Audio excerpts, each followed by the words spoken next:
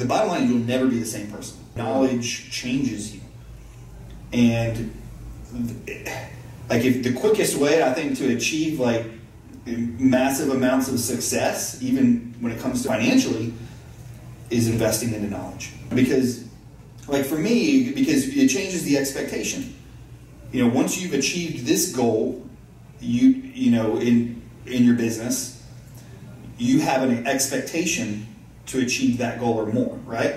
And anything less is no longer acceptable. Like, it's no longer acceptable for me to sell 400 homes a year. What I expect is to sell 600 to 700. And so, like, I think that just when you invest that knowledge in yourself, it changes who you are, and it changes the expectations that you place upon yourself.